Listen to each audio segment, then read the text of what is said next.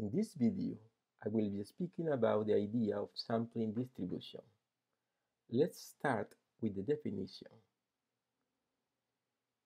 Consider the random experiment consisting in taking a sample from a given population. This is what we usually do in statistics. And computing a statistic. Since this experiment can produce different outcomes for each of possible samples, these statistics become a random variable. And of course, it will have a probability distribution. This probability distribution is called a sampling distribution.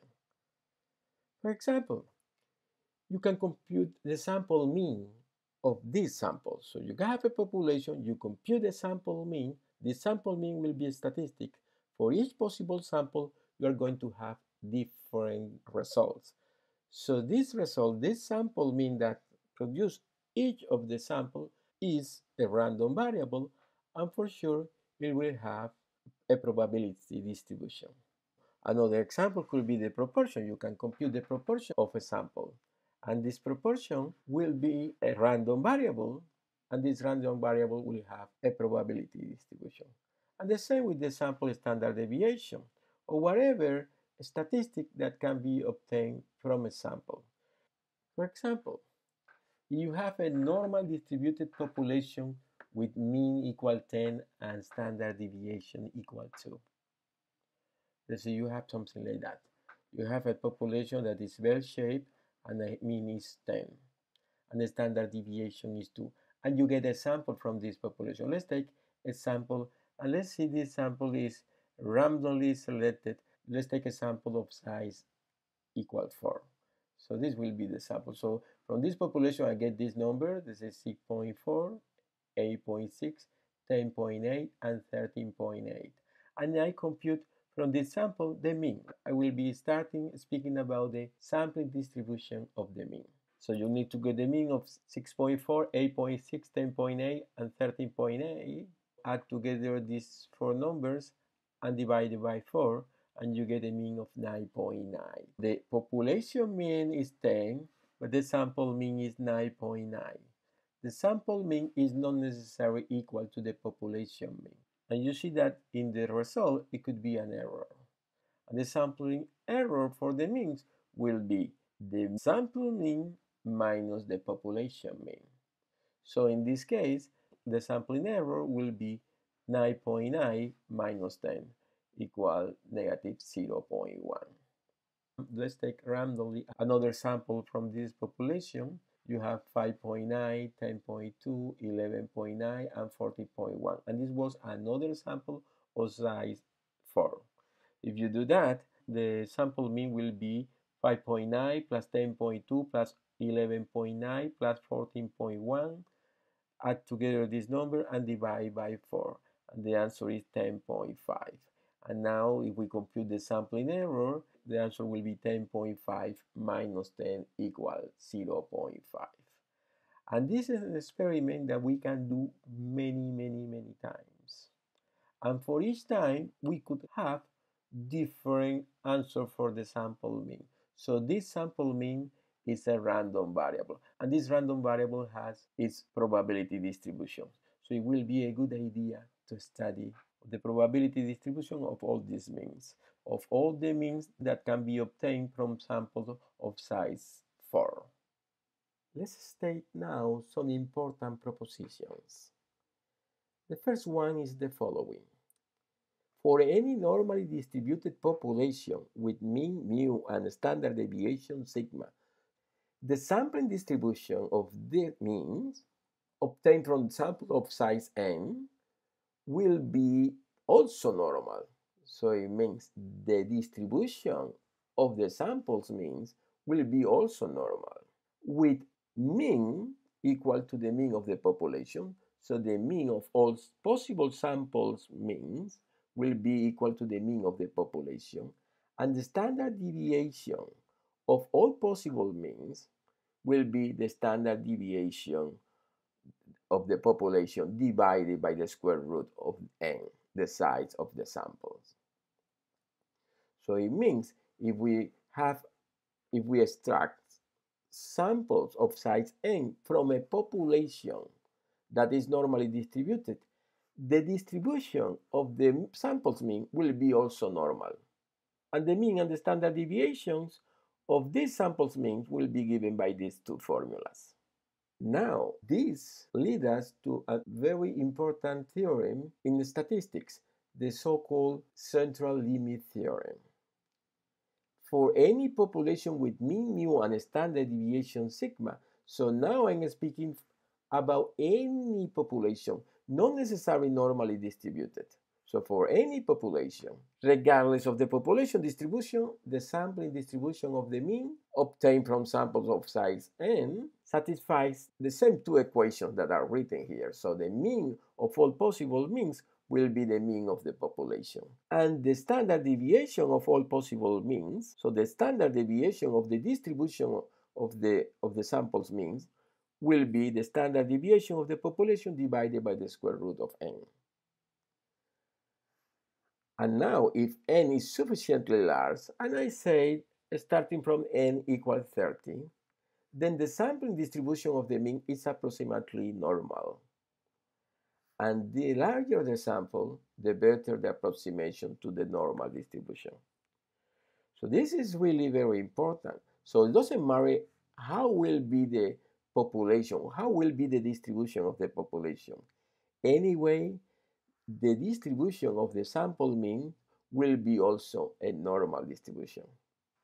Now that we know that the sampling distribution of the mean is in many cases the normal distribution, it will be a good idea to study the z-value for the sampling distribution. We know that for a normal distribution, the z-score is always the x minus mu divided by sigma, and this helps us to answer many questions related to the normal distribution. So now, for the sampling distribution of the mean, what we have is that the z-value will be the mean, so each value will be a mean, minus the mean of all the means, divided by the standard deviation of the means. But we know that in many cases, for example, when the population is normal, or when the population have whatever distribution, or for whatever other distribution, if the value of n is greater than 30, there is an approximation to the normal distribution. The z-value will be equal to x bar minus mu divided by sigma root of n. And it's this formula that can help us to answer many questions related to the mean. We can solve problems related to the sampling distribution of the mean in the same way that we were solving problems related to the normal distribution. As an example, we can solve the following problem. A food processing company produces French fries for fast food outlets. The distribution of the French fry length is thought to be normal with a mean length of 4 inches and a standard deviation of 1 inch. What is the probability of selecting a simple random sample of 100 fries with a sample mean that is more than 4.1 inches? So the question is, what is the probability that the sample mean satisfies this property? So we need to use the probability distribution of this mean. We need to use the sampling distribution of the mean. And we have some information. So we know that the population mean is 4 inches. So the population mean is 4 inches. We also know that the standard deviation is 1 inch. So the standard deviation is 1. And finally, we are selecting sample of 100 fries. So n equal 100. And the question is, what is the probability that the sample mean is greater than 4.1 when we select this sample? And we know also that the distribution of this variable, the sample mean, is a normal distribution. So we can use the technique that we use to solve a problem like this in the normal distribution. And remember, to do that, the first thing that we do is compute the z-value. And the z-value or z-score will be the value of the variable minus the mean of the population. And in this case, it will be the population of means. But in this case, this is actually the mean of the population of the original variable, divided by the standard deviation. And the standard deviation of this variable we know that is the standard deviation of the population divided by the square root of n. So in this case, we have 4.1 is the value of the mean that we want to obtain. The question is, what is the probability that being more than this? So 4.1 minus 4, that is the mean of the population, divided by 1, the square root of 100. Do that in your calculator, and the answer is 4.1 minus 4 divided by 0.1 equal 1. This is the first step that we follow when we are solving a problem related to a normal distribution. The second step is just using Excel or use the normal distribution table to find the probabilities. Let's use first the normal distribution table. So this is the original question, probability of the mean greater or equal than 4.1, but the z-score corresponding to this is 1. So this question is actually the same of what is the probability that the z-score is greater than 1. So this is the question that they are asking me. What is this area? Using the normal distribution table, the value z equal 1, so the area is 0.3413. The area between this 0.3413, that is the area corresponding to 1, remember that is this area here between 1 and the mean and 0 in the standard normal distribution.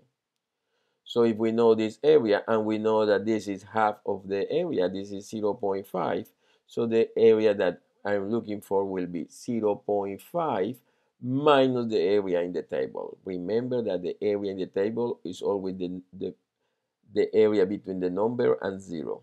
So will be the probability that x bar, the mean, is greater than 4.1 is equal to the probability of z greater than 1, and this is 0.5 minus the area corresponding to 1, 0.3413 in the normal distribution table. If you do that, the value is 0.1587.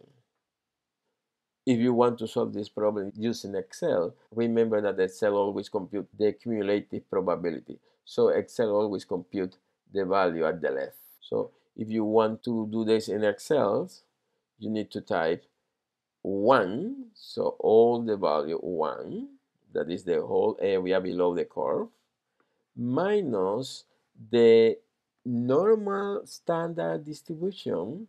So you type this in Excel, don't forget in Excel, in whatever cell, you need to type equal 1 minus normal standard distribution of 1. This is the value of z. And this 1 is because this is a cumulative problem, yes? The cumulative probability of this area. So if you do that, the answer will be the same, 0.1587. Let's solve another question. This second question is related to the same situation, but now the question is, what is the probability that this sample mean is between 4.062 and 4.1 inches? The information that we have is the same, but the question is, in math words, will be the probability that the random variable, that in this case is the sample mean, is between 4.062 and less than 4.1, is more than 4.062 and less than 4.1. So what we need to do is find the z-score of each of these two values.